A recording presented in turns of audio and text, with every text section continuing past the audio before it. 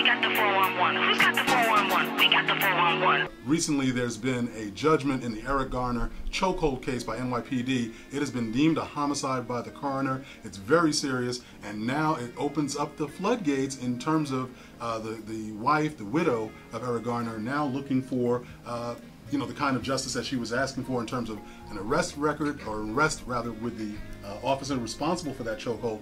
And now it opens up an opportunity for a civil lawsuit, and it's going to be major. I mean, this is going to be really something to pay attention to. The saddest part is there have been 3 more chokehold victims since this death of Eric Garner in Staten Island.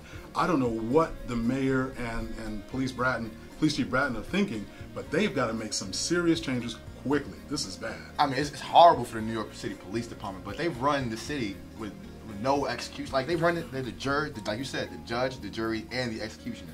Like, I was walking down the street in Harlem today, and they just ran a red light for no reason, which only goes to show what kind of extent of power they really have and how they really don't care about the people. A lot of times they abuse their power, yeah. And that's so sad. They're supposed to be working to serve and protect the citizens of, New York City. No question. And they're not supposed to instill fear in us. We're supposed to look to them for guidance and help and all of that. But they're just really abusing their power, and I really feel like there should be some checks and balances, and someone needs to pay for the death of Eric Garner. No question about it. This isn't the first time that this has occurred, though. If you guys look at the Spike Lee film Do the Right Thing in 1986, he actually showed a part where I believe the main character was Radio Raheem, where he actually gets choked. Right. And to see that happening in a movie in 1986 and it's still happening now, 2014, it's disgusting. It really is. It really is. Very And distasteful. the sad part is the NYPD tried, and we talked about this before, they tried to actually extend some PR goodwill by putting out their social media package, which backfired on them because they started getting all of these hits back from people from the Occupy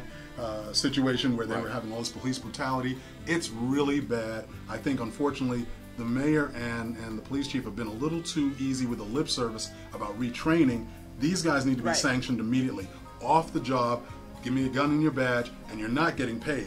These guys got to get off the payroll. And then in cases like this, where there's obviously a homicide in question, these guys need to be up on trial for murder, if that's the case. Exactly. Very true. And that's the only thing I think that's going to change it. Exactly. They got the 411. Who's got the 411? We got the 411.